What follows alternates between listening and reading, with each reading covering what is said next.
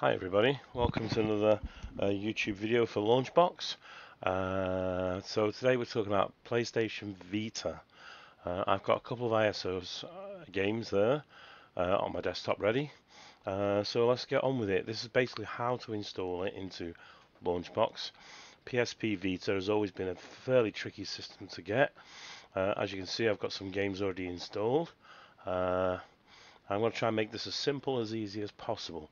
I'll do this with as minimal fuss as I can and try and keep it simple and plain for you. There are other ways to do this, but I thought they were more complicated. This is the way that I found it can happen and play the games, and it works very well with the big box as well. So yeah, let's get on to it. So what you need to do is once you've got your game from various sources, I can't tell you where to get those, but I'm sure you can Google those or find them on the internet. Make sure you get these no npdrm zip files. Remember, they have to be in zip. Don't unzip them, leave them as they are. So what you need to do is install them into the emulator. I use an external hard drive, so all you have to do is go to your emulator, find your Sony PlayStation Vita, which is there, which is Vita 3K. Start it up, and what you have to do is install it. So what we'll do is we'll pick off the one up there.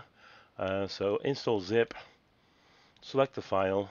Mine's on my desktop, so scroll up to desktop.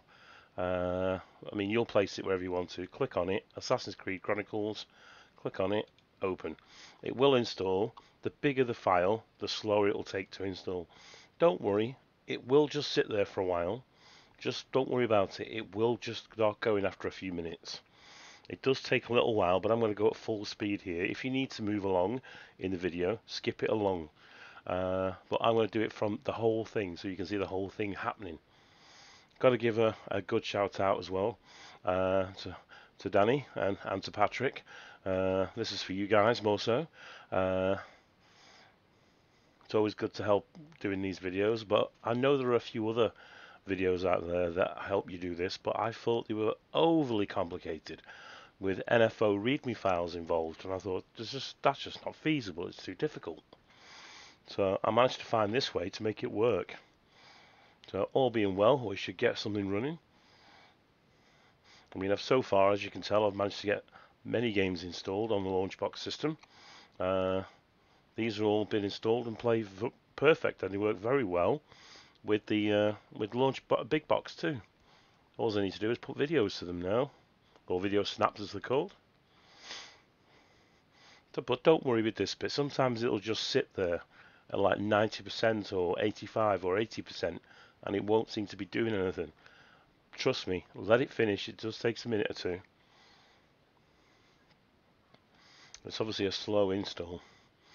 But the Vita, I thought to myself, I remember one time having one of these PlayStation Vitas, and I think it was just at the beginning of the Android phone thing, so it was competing against the Android phone with all the free games on there.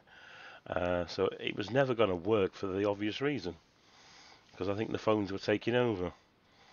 So I don't really have a great affinity to it, but it's worth adding to your LaunchBox anyway, and the games are only small. I think they came on like an SD card type style. But the bigger the game, the slower the install. But like I say, don't forget I'm assuming you've already got Vita 3K installed. There are plenty of videos on the internet for that on YouTube, just to make sure that you're doing the Vita 3K.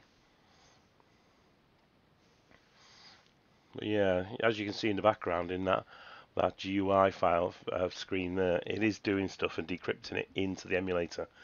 PlayStation Vita games have to be installed into the emulator, so you need to make sure you've got plenty of size in the drive.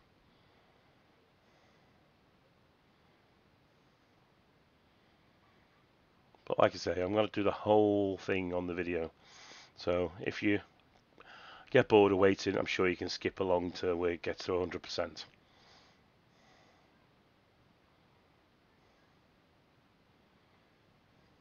There you go, it seems to have done itself. So if you want to, get rid of that zip folder, tick that box. If you don't want to get rid of it, don't untick it. So just click OK. I'm going to leave it because I'm going to keep it. I keep it in a separate drive as backup folders. So I'm going to click OK. So the game in there it is. Assassin's Creed Chronicles. So yeah, that's the key thing to remember. That's the game ID name that we're going to need. So, excuse me, what we're going to do is, now that game's installed, we'll just close that down for a second. We will come back to that. So where you find your games is in your emulator file. You'll have this path in the apps.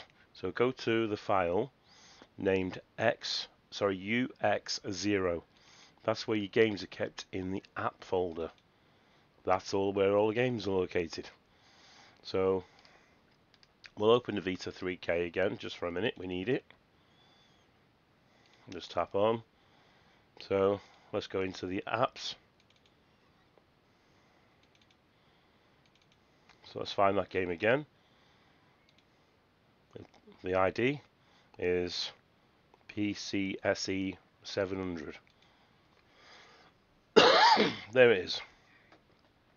The file we're going to install will be that eBoot. So what we need to do next is go to LaunchBox. So what we'll do is Tools, Import ROM files. Next, Add File. Go to where your drive is, where you've just installed it.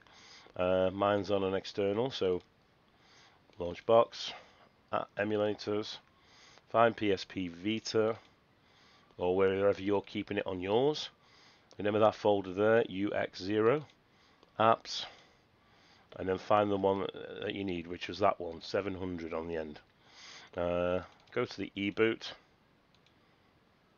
click Next. PlayStation Vita is the install, 3K Vita is the emulator. Leave them where they are, your choice. Search for metadata. EMU movies will be next. Always recommend EMU movies no matter what. Great for extra covers and better information. You can even get the game music and things like that. So always, it's a free account. Don't have to subscribe and pay. So it's well worth doing. Look for next metadata. This is where it comes in. You have to change that eBoot. Change that to Assassin's Creed. I forgot to put the -s on the end. Assassin's Creed. What was it called again? If you need help, just click on there. Chronicles. So find on there. Assassin's Creed. When you spell it right. When you spell it right.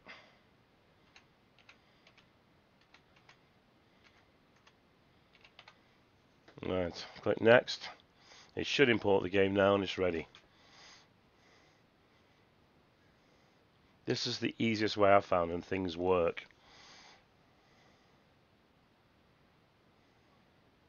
As you can see, I've got these games in.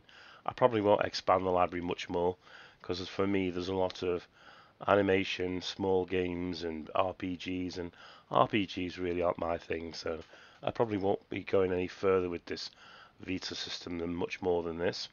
There'll probably be a few more games I'll probably add. Wipeout works great and it looks good and it plays really great on this. Yeah, there are a few games. I enjoy that as well.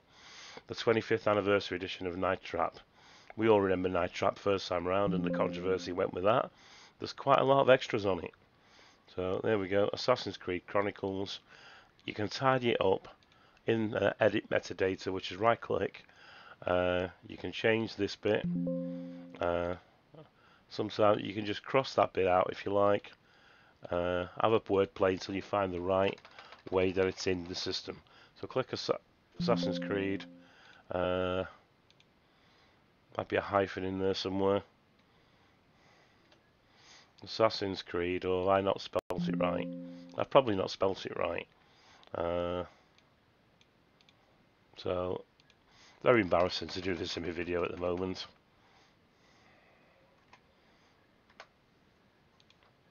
There we go. So it worked on that. So Chronicles, there we go. There it is. Have a word play. That's the other thing. Have a word play with it. Images, download images. click, downloaded images for you, what's available. I like to try and keep them 3D, customize them into 3D.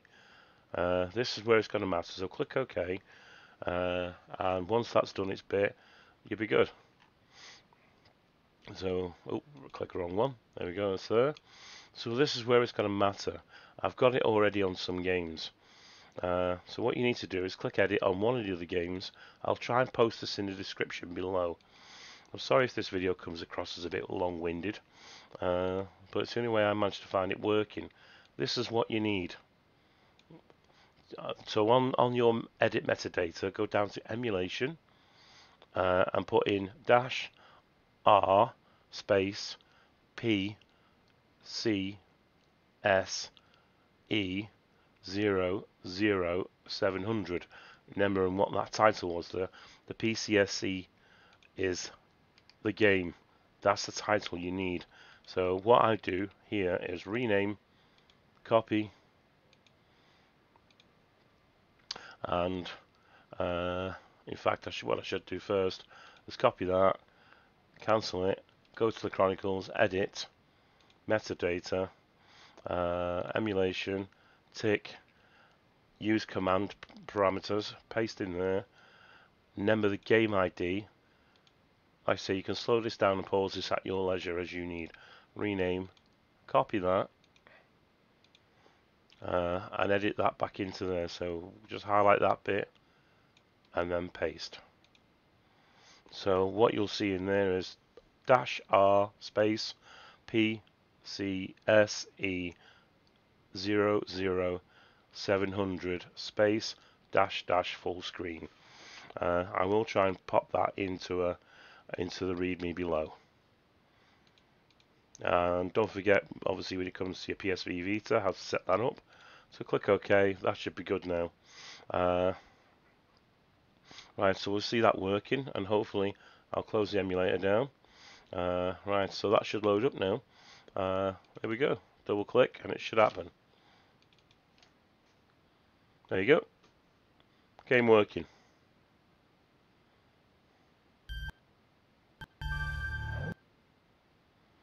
Obviously it needs to do the shaders. I've never played the game first, so it needed to do the shaders. I'm not going to bother sort of hanging around with that. Sounds great though.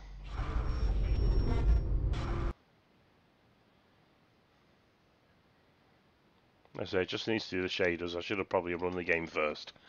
So I've done the pipeline shaders. But I'll quit it from there. Well, yeah, I mean, just a quick one before you go. I mean, a game I love, I have a big affection for, as cheesy as it is.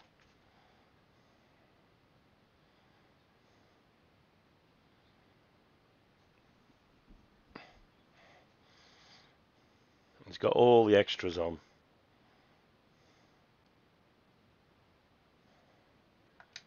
The video is much improved as well.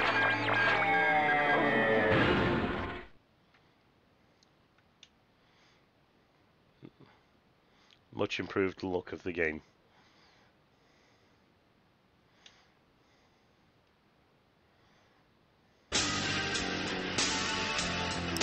So as you can see, all the extras are there.